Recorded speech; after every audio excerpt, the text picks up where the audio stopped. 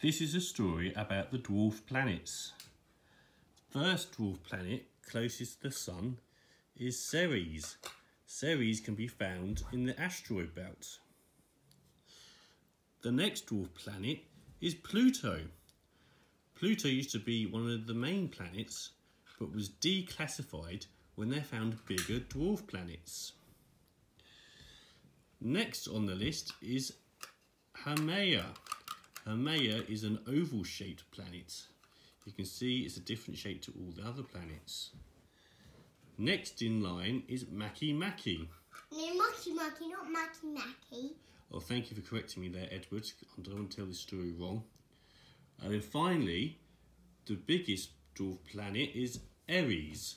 When this was discovered, Pluto was declassified. That's the end of the dwarf planet story.